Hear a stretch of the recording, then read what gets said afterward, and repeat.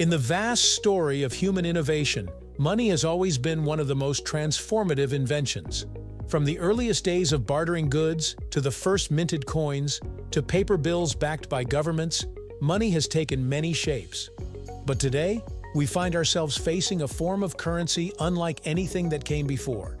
It is not made of metal or paper. It exists without a physical presence, and yet it can hold immense value.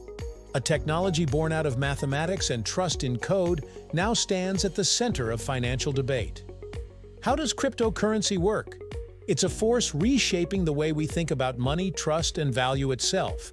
And its story begins right here on History of Simple Things.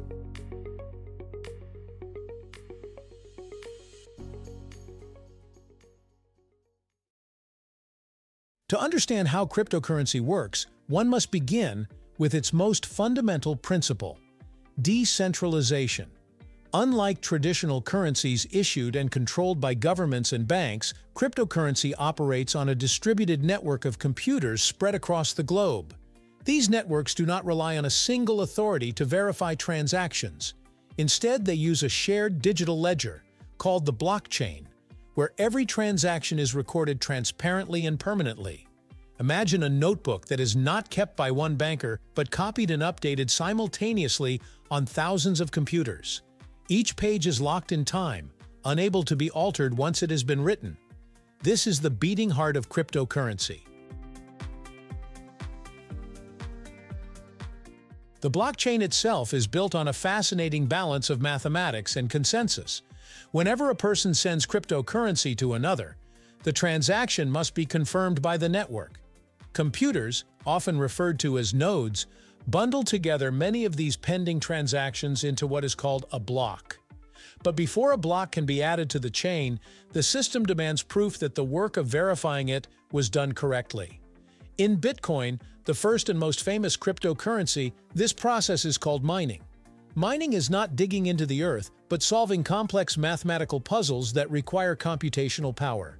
Only once a puzzle is solved does the network accept the block, and as a reward, the computer that solved it earns newly created coins. In this way, mining both secures the system and issues new currency into circulation. Yet cryptocurrency is more than just mining and mathematics. At its core, it is about trust without intermediaries. Traditionally, if two strangers want to exchange money online, they need a bank or payment company to stand in the middle. That bank confirms identities, ensures the money exists, and records the transfer. But cryptocurrency asks a daring question. What if strangers could transact directly, without trusting a bank at all? The answer is that cryptographic techniques, particularly public and private keys, make this possible. Each user has a digital wallet containing a pair of keys.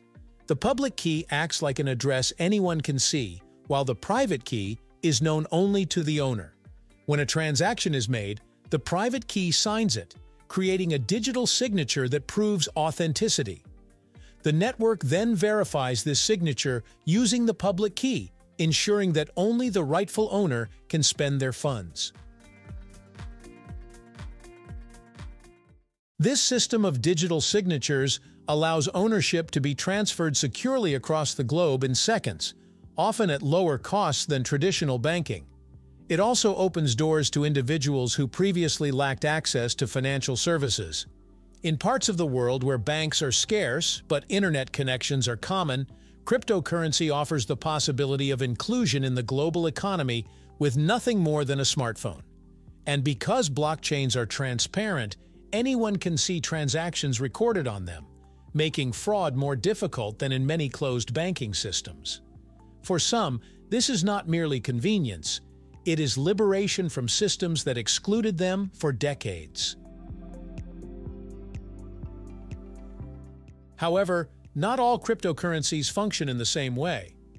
Bitcoin, the pioneer, was designed as a digital alternative to cash, a limited supply currency that could not be inflated at will.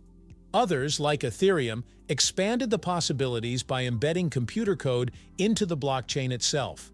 This allowed not only the transfer of value, but also the execution of what are called smart contracts, agreements that enforce themselves automatically when conditions are met.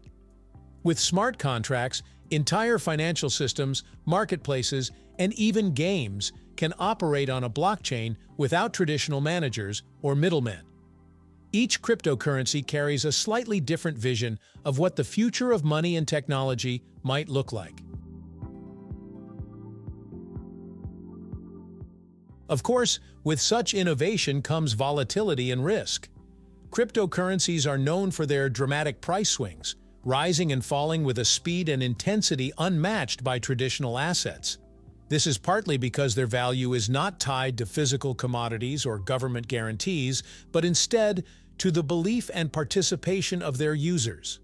For some, this instability is a barrier to adoption. For others, it is the very quality that makes cryptocurrency attractive, a new frontier where fortunes can be built or lost in days. Beyond price, there are also challenges of energy use, as mining consumes vast amounts of electricity, and concerns over regulation, as governments grapple with how to oversee something that transcends borders. Yet despite the challenges, cryptocurrency has shown resilience. Each year, more businesses, financial institutions, and even governments experiment with digital currencies. Some nations see them as a threat to their control over money, while others explore ways to integrate blockchain into their economies. Beyond currency, the technology has inspired movements in supply chain tracking, identity verification, and digital art through non-fungible tokens. What began as an experiment in 2009 with Bitcoin has now grown into an entire ecosystem influencing nearly every sector of modern society.